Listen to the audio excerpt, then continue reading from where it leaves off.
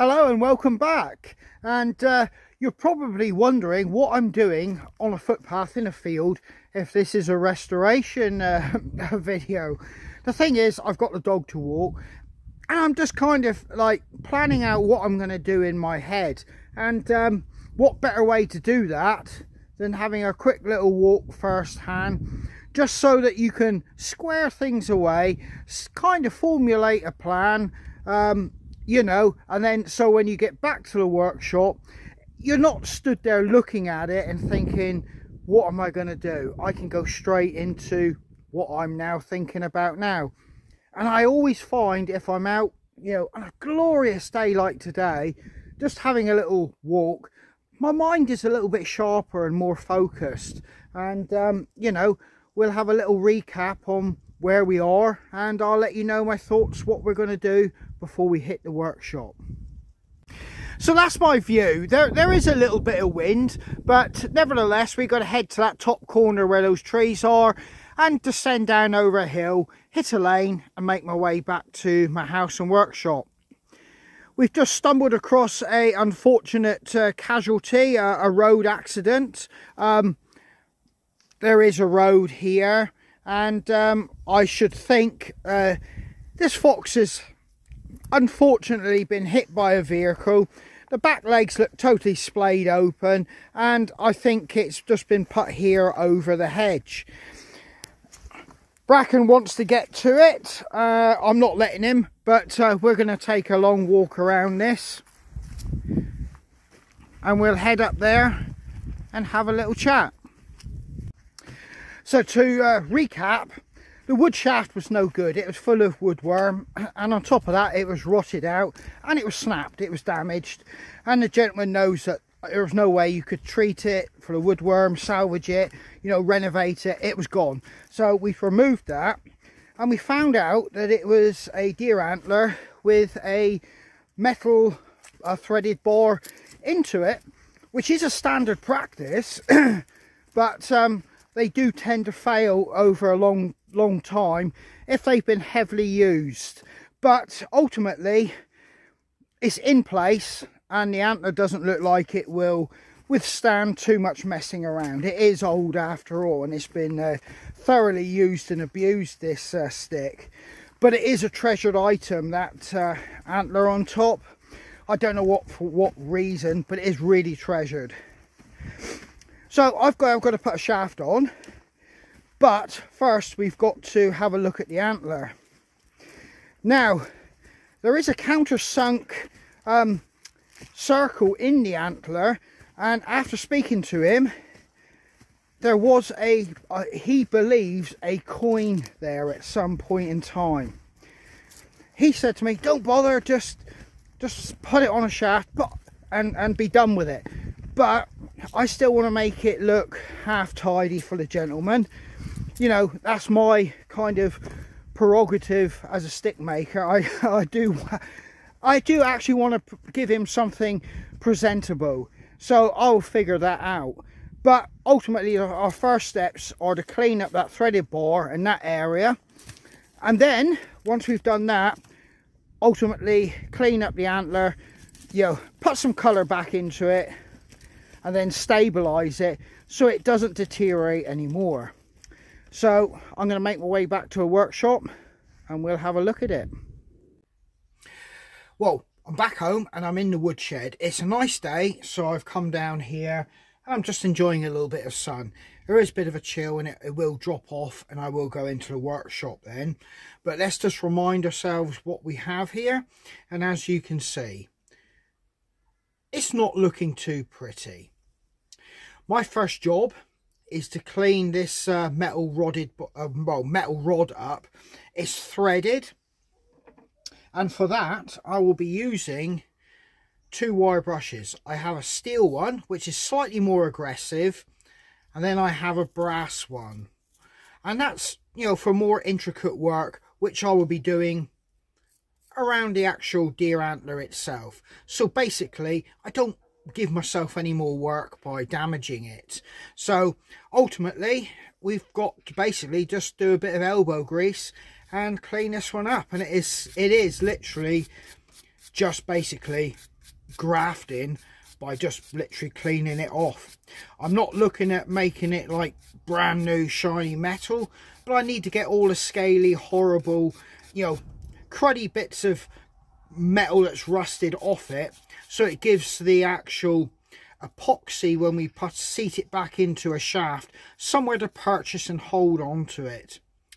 I have come up with a cunning plan to try and stop this yet again turning in the wood the way it did with the original setup, and I'll show you that in a moment. But for this particular moment in time, it's me, a wire brush, and I'm just scrubbing.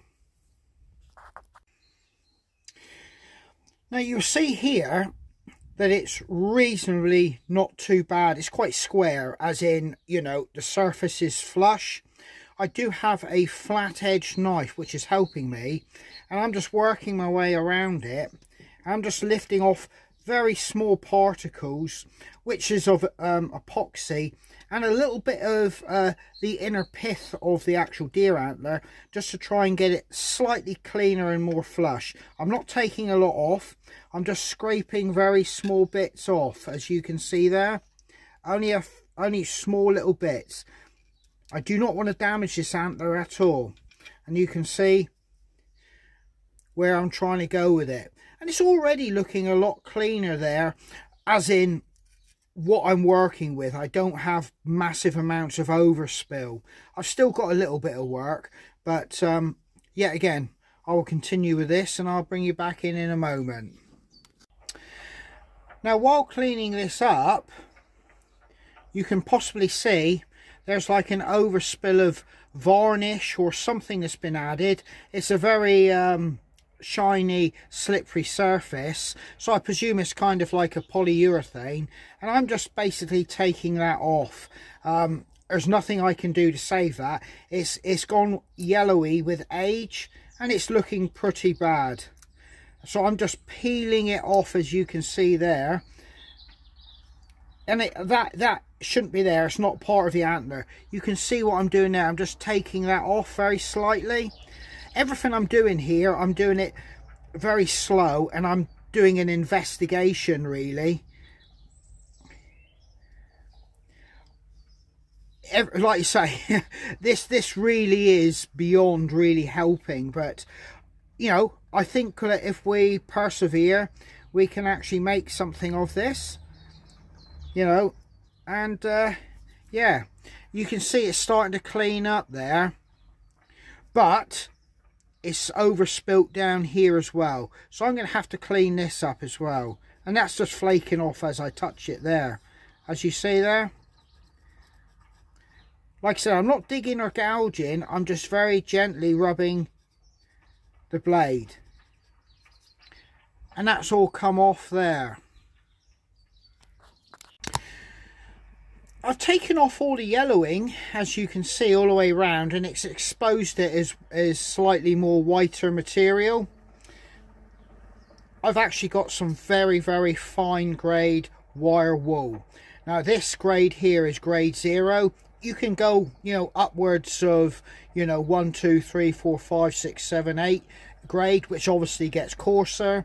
Or you can go like 0, which I have here, 00, 000, and so on, to get less aggressive.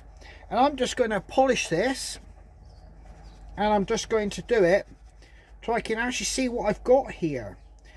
Now, that stuff I was pulling off is either the residue of somebody putting tape around it, or it's had like a kind of petrochemical varnish put over it. But in any case, I've got most of it off, and it's just a case of polishing up here. The actual antler, I'm just giving that a slight polish with this. Like I said, this is very, very fine. It's not really aggressive at all. It's more of a polishing agent. And what I'm doing is I'm polishing off all the loose calcium and deposits actually on the antler. The antler itself it hasn't rotted or degraded to the point it's falling apart, but you're getting surface degradation with age and it being exposed to moisture and the elements in air. So all I'm doing is just polishing that off. already it's starting to have a better look to the actual antler. But you don't want to go too, you can't polish it fully back because you would start to remove material. All I'm trying to do is just get it so it kind of looks workable. There's a few stains here that it's acquired over the years.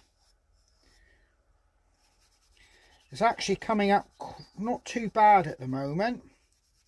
Obviously, being wire wool, you can leave like a very fine silver discoloration. So you've got to bear that in mind. And you'll have to use a very, you know, gentle cloth motion in a circular motion to remove any stains that this might leave.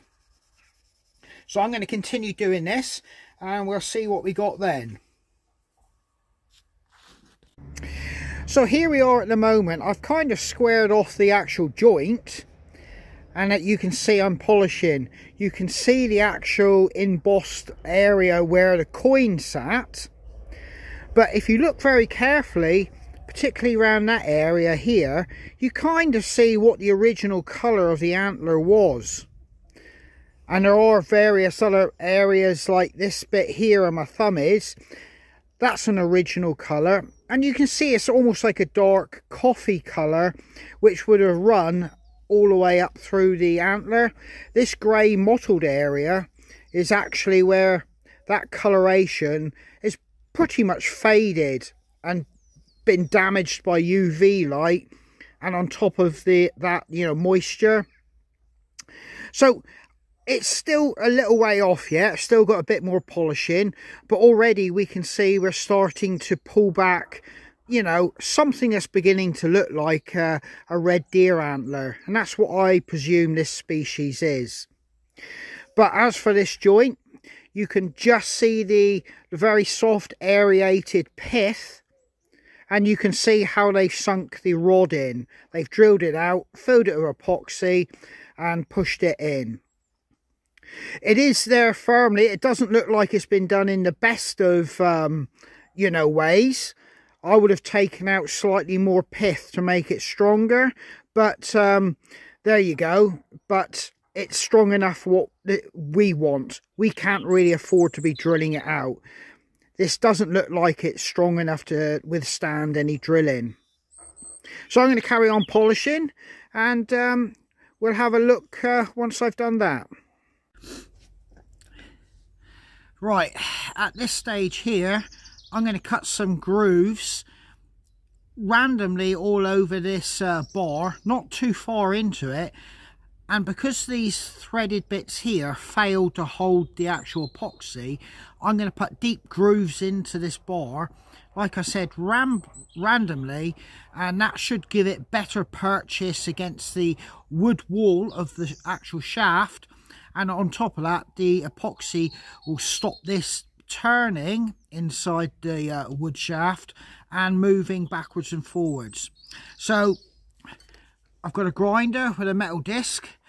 As per usual, you know, anything like this, full safety rules apply. But yeah, I'm going to crack on with this. Let's get to it.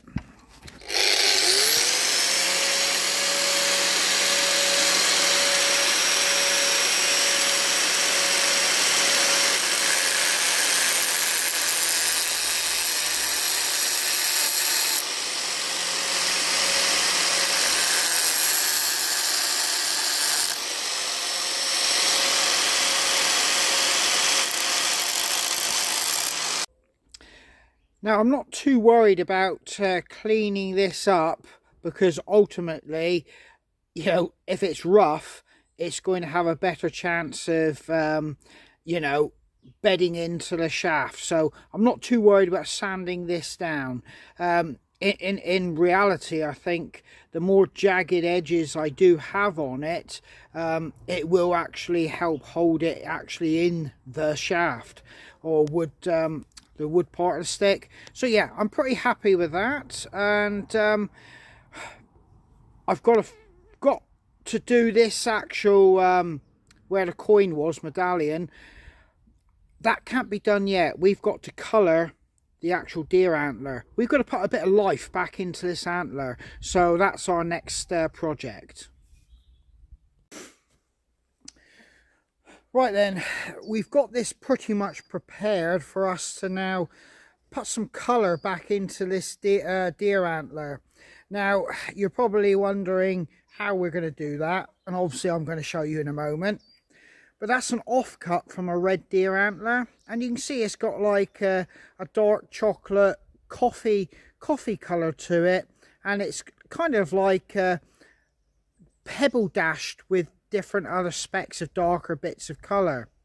Now you can see this one, if I put it against it or put it just over, you can see that's sun bleached a fair bit more than this one here. So we're aiming to get this colour transported onto this antler, and it will really bring it back to life. Like I said, we can't do that internal where the coin was or do anything about it till we get this halfway prepped, at least with the colour, because we do not want any of the colour leaking into whatever we do in that inner core bit there. And I still haven't decided what I'm going to do about that. We've relocated back into a workshop because quite simply the wind's getting up and it's getting a bit chill. I've got a decorator sponge here, just a cheap one. It was only like £1.50, and I'm just going to take a triangle corner off it, quite simply with a pair of scissors, and actually without cutting my hands, you know, and just take a little corner off. And this will be what we apply our product to the deer antler. So as you can see, that was quite simple, and it does leave you a fair bit if you need to wash your car afterwards. So I've just got a very, very light covering of a wood stain, which I've put in a container there. And all I'm doing is lightly brushing it on. Now that wood stain is just something that I've had kicking around for years. I can't even remember what actual brand it is. But if you put it on very lightly and just smooth it over,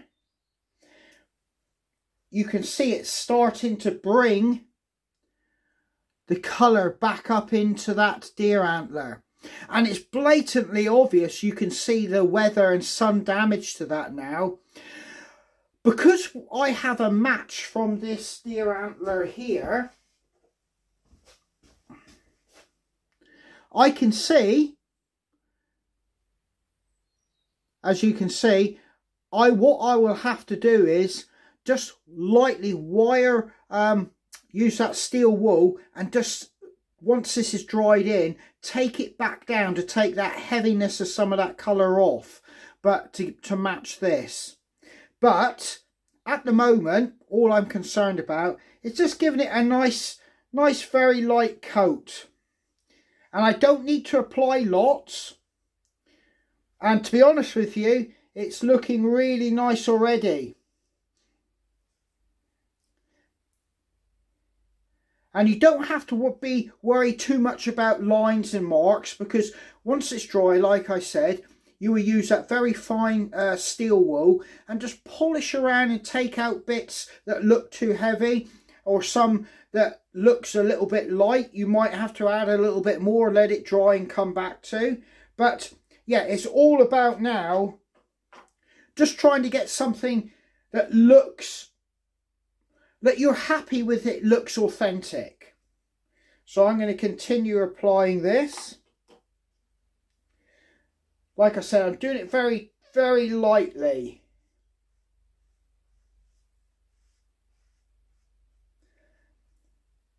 And I'm very, very happy with how this is coming out. It's filling out all the bits that need filling out.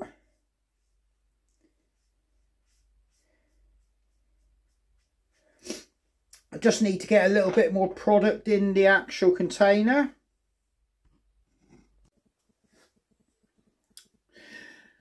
So I've kind of worked that all in now, and I've took that horrible grey mottled colour off it, and it's got that vibe of being like a red deer antler. I've managed to blend in colours, and I've taken it so I've matched in that white bit that had all that yellow product on it. So it's looking really nice. Obviously you can see the stain has picked up all the scratches in this antler, but this is an old used antler. There's nothing we can do about that. What we're doing is just putting colour back on that antler to make it look like it's, you know, fresh. It's not something, which it was, something that's just been lying around a farmyard and basically been used as a tool. This now I'm going to let dry, and I'm going to come back to it. We'll inspect it, see if we're happy, polish it off with a little bit of wire wool, the areas that we may want to take a little bit of darkness off, and see if I need to apply another coat. If I don't, we'll move on to the next stage of treating this antler. Well, some time has passed and I have a dry antler in my hand. It did get some assistance with the log burner. That did speed up the drying, but it is dried pretty much almost the colour I want it everywhere else.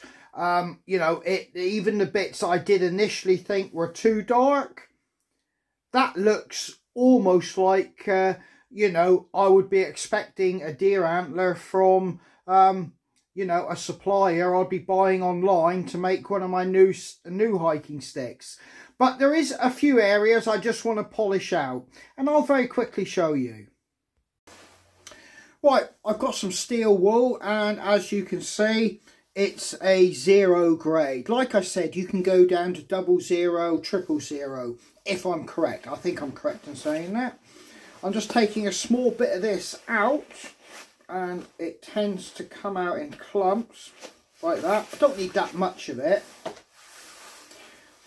Now, what I'm going to look at, I want to make it look as natural as I can.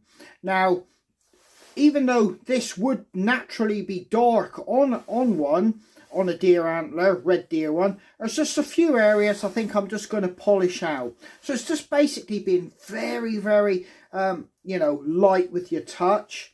And I'm just polishing like that, just bringing it around.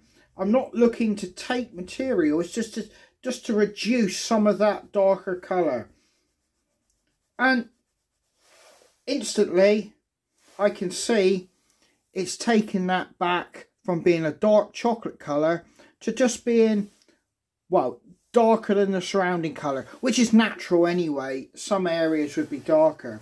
So I'm just polishing. Like I said, I don't want to take nothing off the tines because I'm happy with them. And all I'm doing is a very light polish. If you needed to reapply and then repolish, you can.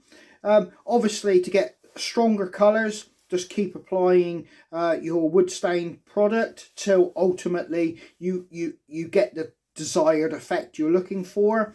And obviously, you can then polish out to help you achieve that effect. It's quite simple. It can be painstaking if you have to reapply. Well, I wait for it to dry, polish it out, then you're not happy. It can be time consuming and painstaking, but ultimately, it is whatever effect you're looking to get. I'm just quite happy that this one was so degraded in the colour and appearance that I was able to achieve what I'm after with just putting on quite a heavy coat, really. I possibly, on a newer antler, I wouldn't have possibly put quite so much of that on. Now this is looking really nice now. I've taken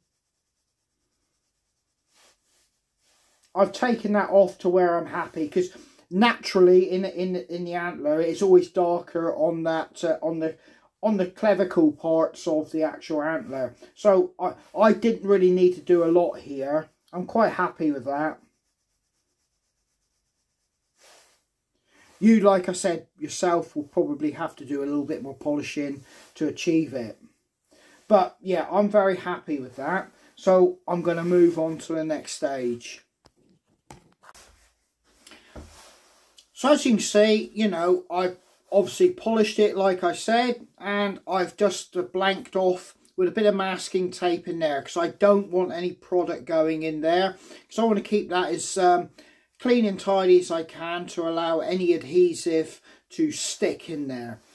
What I'm going to do though is I have a, you know, there are other brands, but a polyurethane spray basically. And what that's going to do, if I give it a couple light coats, that will seal it. And by sealing it, you're helping protect it from the weather, the elements, because ultimately what degrades an antler is moisture and, you know, exposure to sun and air. All those elements help break down an antler and start it to rot.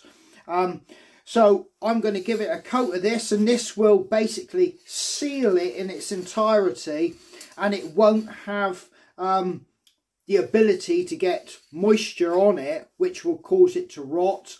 And this does have a UV protection as well, so, you know, or a degree of UV protection, and it will kind of you know, protect it and obviously seal it, and it should last for many years to come. So basically let's just get to it, because it's getting dark and I've got a dog to walk. So yeah, and also I've been told I've got tea when I get back. If you're going to use spray paint, which I strongly recommend over trying to brush anything on, because it usually goes on too thick, and not only does it go on too thick, you can never get that absolute smooth sheen to it, which you would get with a deer antler. So I do recommend wholly and solely you use a spray product. But it's cold, and it's cold in here. If the temperature of the actual product that you're using and the air temperature is too cold, what you can find is you'll get like a pearl effect that will come on the actual varnish. I know it's going to be cold tonight, so I'm going to spray this in here, and then I will eventually take it indoors and I'll hang it up out the way of the kids and the pets and everything, just to let it fully harden off. And if I need to do it again, I'll spray it in the morning for its second coat. But I think I'm going to give it one coat to seal it, and because I'm going to be dealing with that medallion emboss, and I've got a feeling I'll probably milliput it out and sand it back, I will probably save the second coat to when I've completed that. So, but you know, for now I'm going to give it a coat. Masks as normal, because obviously you don't want to be breathing in, you know, the vapor from all these paints. Right, I'll try and catch this on camera. I'm just giving it a very light. That's coming up really nice now.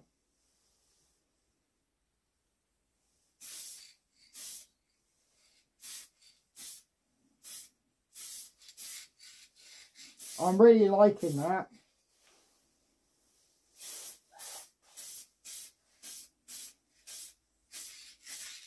You don't want to get too close to it when you're spraying.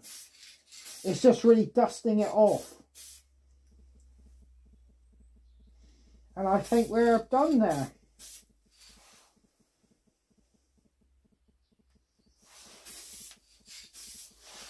There.